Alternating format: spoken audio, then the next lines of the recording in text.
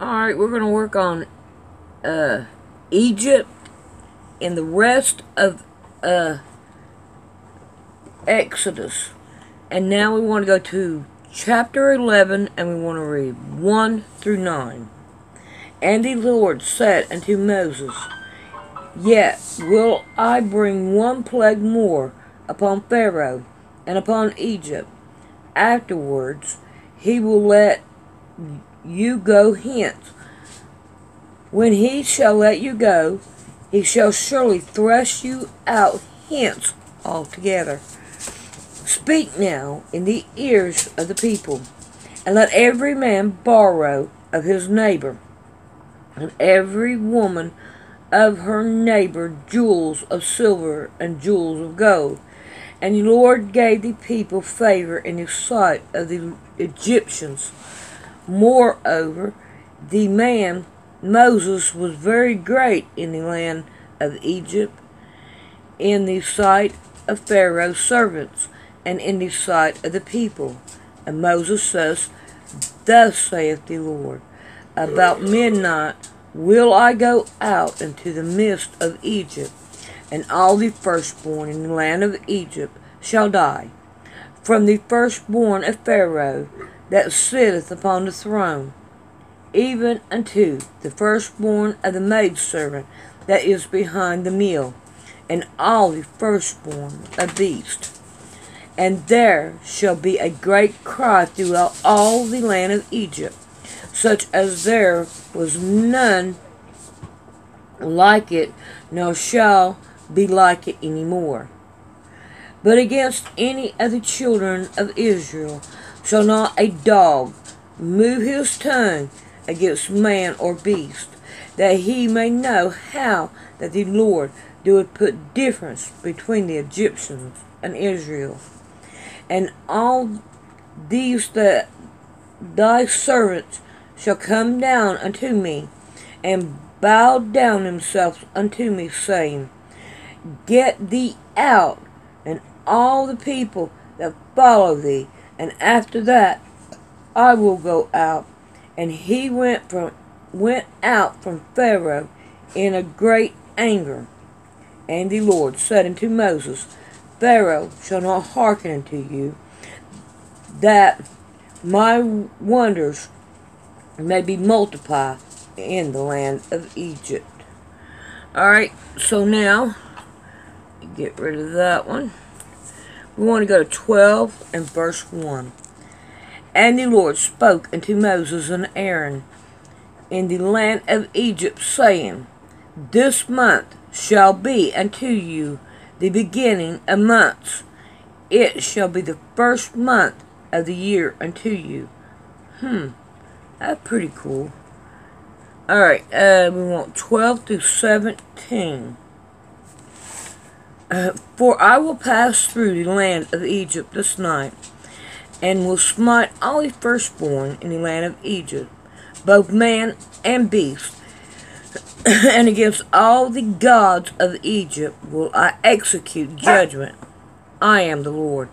So he executed all the judgment on them false gods.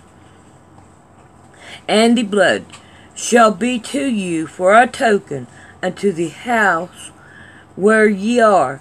And when you see the blood, I will pass over you, and plague shall not be upon you to destroy you, when I smite the land of Egypt. And this day shall be unto you for a memorial, and ye shall keep it a feast to the Lord throughout all your generations. You shall keep it a feast by the ordinance forever. 7 days shall you eat unleavened bread. Even the first day you shall put away the leaven out of your house. Now leaven represents sin. For whosoever eateth leavened bread from the first day unto the 7th day, that soul shall be cut off from Israel. And the first day there shall be a holy compensation, and in the 7th day there shall be a holy compensation to you. no manner of work shall be done in them, save that which every man must eat, that only may be done of you.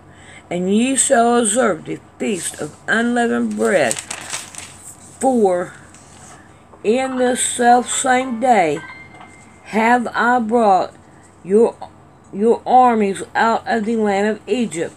Therefore shall you observe this day, and in your generation by the ordinance forever. Alright, we want to go to, we're in the same chapter 12, and we're going to go 27 through 51. Alright. That ye shall say, it is the sacrifice of the Lord's Passover, who passes over the house of the children of Israel in Egypt, when he smote the Egyptian, and delivered our houses, and the people bowed their heads and worship. And the children of Israel went away, and did as the Lord had commanded Moses and Aaron, so did they. And it came to pass that at midnight the Lord smote all the firstborn in the land of Egypt, from the firstborn of Pharaoh that sat on the throne upon the firstborn of the captive that was in the dungeon, and all the firstborn of cattle. And Pharaoh rose up in the night, he and all his servants and the Egyptians, and there was a great cry in Egypt, for there was not a house where there was not one dead. For he called for Moses and Aaron by night, and said, Rise up, and get you forth from among my people, both ye and the children of Israel, and go serve the Lord, as you have said. Also take your flock and your herd, as ye have said, and he be gone, and bless me also. And the Egyptians were urgent upon the people that they might send them out of the land in haste. For they say, We be all dead men. And the people took their dough before it was leavened, and their kneading troughs, being bound up in their clothes upon their shoulders. And the children of Israel did according to the word of Moses, and they borrowed of the Egyptians jewels of silver and jewels of gold and raiment. And the Lord gave the people favor in the sight of the Egyptians, so that they lent unto them such things as they required, and they spoiled the Egyptians. Alright, now whenever you hear the word spoil, it's not what you think. That means take away. They use the word, oh, that's a spoiled little brat, you know. That's the way it's used. He's no good for nothing. You know? I mean, they took it away from him. Subtract. You know? They're not doing anything, you know. Let's see, anyway, you can understand what I'm saying. Spoiled is not what they say it is today. People say the Bible's not true. It is true. It is. And if you take the word spoiled here, you think they're spoiled rotten, they get everything they want. Okay? They spoiled the Egyptians. In other words, they took it away from the Egyptians. Alright. It's opposite. And the children of Israel journeyed from Ramses to Succoth, about 600,000 on foot that were men beside children. And the mixed multitude went up also with them, and flocks and herd and every much cattle. And they baked unleavened cakes of dough, which they brought forth out of Egypt, for it was not leavened, because they were thrust out of Egypt, and could not tarry, neither had they prepared for themselves any victuals. And the sojourn of the children of Israel who dwelt in Egypt was 430 years. And it came to pass at the end of 430 years, even the selfsame day, it came to pass that all the host of the Lord went out from the land of Egypt. For it is a night to be much observed unto the Lord, for bringing them out of the land of Egypt. This is that night of the Lord to be observed of all the children of Israel in their generation. And the Lord said unto Moses and Aaron, This is the ordinance of the Passover. There shall no stranger eat thereof, and every man's servant that brought for money, when thou hast circumcised him, then shall he eat thereof. For foreigners and an hired servant shall not eat thereof. For, in one house shall it be eaten. Thou shalt not carry forth aught of the flesh abroad out of the house, neither shall you break a bone thereof. And all the congregation of Israel shall keep it. And when a stranger shall sojourn with thee, and will keep the Passover to the Lord, let all the males be circumcised. And then let him come near and keep it, and he shall be as one that was born in the land. For no uncircumcised person shall eat thereof. One law shall be to him that is homeborn, and unto the stranger that sojourns among you. Thus did all the children of Israel, as the Lord commanded Moses and Aaron, so did they. And it came to pass the selfsame day that the Lord did bring the children of Israel out of the land of Egypt by their anger, or by their armies, Alright, let's go to Exodus 13 and 3. And Moses said unto the people, Remember this day in which you came out from Egypt, out of the house of bondage. For by strength of hand the Lord brought you out from this place. There shall be no leavened bread be eaten. Okay?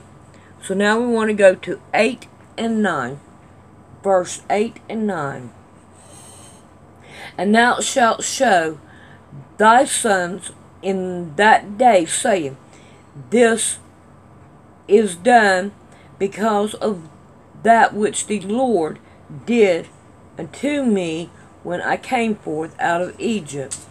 And it shall be for a sign unto thee upon thy hand, and for a memorial between thine eyes, that the Lord's law may be in thy mouth. For with a strong hand hath the Lord brought thee out of Egypt. Alright, let's go to verses 14 through 18, and we're still in 13. And it shall be, when thy son ask thee in time to come, saying, What is this? That thou shalt say unto him, By strength of hand the Lord brought us out of Egypt, in the house of bondage. And it came to pass, when Pharaoh would hardly let us go, that the Lord showed all the firstborn, slew all the firstborn of the land of Egypt, both the firstborn of man and the firstborn of beasts. Therefore I'll sacrifice to the Lord all that opened the matrix, being male, but all the firstborn of my children I redeem. And that shall be for a token upon thy hand, for all the frontlets between thy eyes, for all For by strength of the hand of the Lord brought us forth out of Egypt. And it came to pass, when Pharaoh had let the people go, that God led them not through the way of the land of the Philistines, through that was near. For God said, lest peradventure the people repent when they see war, and they return unto Egypt. But God led the people through the way of the wilderness of the Red Sea, and the children of Israel went up hardness out of the land of Egypt. Let's see. Okay, we're done with that one. So we're going to go to chapter 14, and we need 5 through 12. And it was told the king of Egypt that the people fled, and the heart of Pharaoh and of his servants was turned against the people, that they say, why we done this, that we have let Israel go from serving us. They didn't want that. They don't want to do the work. Right. And he made ready his chariots, and took his people with him. I want you to notice how quick that he forgot that his son died. Real quick. And he took 600 chosen chariots, and all the chariots of Egypt, and captains over every one of them. And the Lord hardened the heart of Pharaoh, king of Egypt, and he pursued after the children of Israel. And the children of Israel went out with a high hand, and the Egyptians pursued after them all the horses and chariots of Pharaoh, and his horsemen, and his army, and overtook them, and camped by the sea beside Pi-hahiroth, before Baal-zephon. And when Pharaoh drew nigh, the children of Israel lifted up their eyes, and behold, the Egyptians marched after them. And they were sore afraid, and the children of Israel cried out unto the Lord. And they said unto Moses, because there were no graves in Egypt, hast thou taken us away to die in the wilderness. Therefore hast thou dwelt thus with us, to carry us forth out of Egypt. Am I supposed to... What? Mama cat. Where? Okay, I'm supposed to go through 12. One more. Is not this the word that we did tell the Egyptians, saying, let us alone, that we may serve the Egyptians? For it had been better for us to serve the Egyptians than that we should die in the wilderness. I don't see them saying that at all. I see them, let's get out of here, we want to go. And I have a cat in the way, and she took over my paperwork. Alright, I'm going to go on to chapter 16 is where we are now. And we want 1 through 6. And they took their journey from Elm, and all the congregation of the children of Israel came unto the wilderness of Sin, which is between Elm and Sinai, on the 15th day of the 2nd month after their departing out of the land of Egypt. And the whole congregation of the children of Israel murmured against Moses and Aaron, and in the wilderness. Where am I supposed to go? To 6. And the children of Israel said unto them, would to God we had died by the hands of the Lord in the land of Egypt.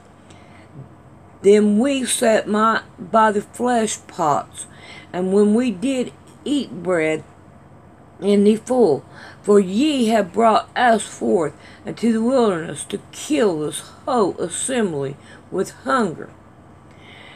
Then said the Lord unto Moses, Behold, I will rain bread from heaven for you, and the people shall go out and gather a certain rate every day, that I may prove them whether they will walk in my law or no.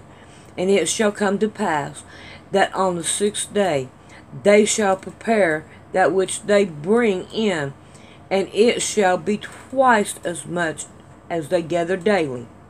And Moses and Aaron said unto the children of Israel, At evening, when ye shall know that the Lord hath brought you out of the land of Egypt, in the morning, then ye shall see the glory of the Lord, for that he hath in your murmuring against the Lord. And what are we that ye murmur against us? Now I'm going to say this right here. We are getting ready to have all of our food taken away. And, I mean, you already know what Billy Gates was doing. And I see this right here coming back. And, I mean, God's going to take care of His people. His people. It's He going to take care of. And I can see this right here coming right back into play. Believe it or not. Alright, we want to go 16 and 32. And Moses said, This is a thing which the Lord commanded. Fill an omer of it to be kept for your generation, that they may see the bread wherewith I have fed you in the wilderness, when I brought you forth from the land of Egypt. You know, right there don't even lie. Ain't even no more. You can't see it, because it's supposed to be in the Ark of the Covenant, and it's gone. Alright, we want to go 17. Anyway, just back now. 17 and 3. And the people thirst for water, and the people murmured against Moses, and said, Wherefore is this that thou hast brought us up out of Egypt, to kill us and our children and our cattle with thirst? You know, I'm afraid that people's going to be going back to this and not really trusting in. If you trust in the Lord, He's not going to let you go if He's there. He's going to take care of you. Through what do you need? The only really thing that you really need is power off. Is you're going to have a place to go to the bathroom probably. Oh no, you're going to have food and water. That's the main thing that you need to survive anything. And alright, let's go to 18. And we want 1. When Jethro, the priest of Midian, Moses' father-in-law, heard of all that God had done for Moses and for Israel his people, and that the Lord had brought Israel out of Egypt, then Jericho, Moses' father-in-law, took Zipporah, Moses' wife, after he had sent her back, and her 2 sons, of which the name of the one was Gershom, for he saith, I have seen an alien in the strange land, and the name of the other was Elsor, for the God of my father saith he was my help, and delivered me from the sword of Pharaoh. And Jethro, Moses' father-in-law, came with his son and his wife unto Moses in the wilderness, where he encamped at the mount of God. And he said unto Moses, I, thy father-in-law Jethro, am come unto thee, and thy wife, and her 2 sons with her. Now I had to read all the way down to 6 because we got Dotties in there. So, that's the reason why I went on. Alright, we want to go to 19 and 1. And the 3rd month, when the children of Israel were gone forth out of the land of Egypt, the same day came they into the wilderness of Sinai. Alrighty, we want 20. And we want verse 2.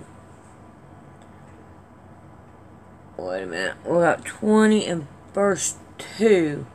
I am the Lord thy God, which they have brought thee out of the land of Egypt, out of the house of bondage. Alright, 22. Well, chapter 22 and verse 21. Thou shalt never vex a stranger, nor oppress him, for ye were strangers in the land of Egypt. So you don't want to depress anybody. You want to lift people up, which nowadays is very hard. I'm going to tell you, it is hard. Alright, we want to go to chapter 23, and we want verse 9. Also, thou shalt not oppress a stranger, for ye know the heart of a stranger, seeing you were strangers in the land of Egypt. Skip down to 15. Thou shalt keep the feast of unleavened bread. Thou shalt eat unleavened bread 7 days, as I command thee, in the time appointed, a month Ahab. For in it thou camest out of Egypt, and none shall appear before me empty. We have 2 daughters. And the feast of harvest, in the first fruit of thy labor, which thou hast sown in the field, and the feast of ingathering, which is in the end of the year, when thou hast gathered in thy labors out of the field. Okay, let's go to Exodus 29 and verse 46. And they shall know that I am the Lord their God, that brought them forth out of the land of Egypt, that I may dwell among them. I am the Lord their God. Alright, let's go to chapter 32, and we want 1 through 11. And when the people saw Moses delay to come down out of the mountain, and the people gathered themselves together unto Aaron, and said unto him, Up, make us gods, which shall go before us, as for this Moses, the man that brought us out of the land of Egypt. We want not what is to become of him. And Aaron said unto them, Break off the golden earrings which are in the ears of your wives and your sons and of your daughters, and bring them unto me. Now, I got to say here that God wanted them to learn a lesson from getting all this gold and silver and everything, and to show them that this is a curse to them. That this is the way I'm reading, what I'm getting, my understanding now, is gold and silver, jewelry, anything like that is a curse to you, whether you want to believe me or not. So, when you walk down that aisle to get that wedding ring, think about the curses that has come upon you. How many families really stay together now? Alright. And the people broke off the golden earrings which were in their ears, and brought them unto Aaron. And he received them at their hands, and fashioned it with graven tools, after he had made it a molten calf, and they said, These be thy gods, O Israel, which brought thee up out of the land of Egypt. Now, right there is a big old porky. And when Aaron saw it, he built an altar before it, and Aaron made proclamation and said, Tomorrow is the feast to the Lord. And they rose up early on the morrow, and offered burnt offering, and brought peace offering, and the people sat down to eat, and to drink, and to rose up to play. Now, I want you to notice that the Lord God, and then this, now here's their Lord God. So they got two Lord gods. The one that's the creator, and then the molten image. Alright. And the Lord said, Moses, get thee down, for thy people, they're not his people right now. They're Moses' people, which thou broughtest out of the land of Egypt, had corrupted themselves. They have turned aside quickly out of the way which I commanded them.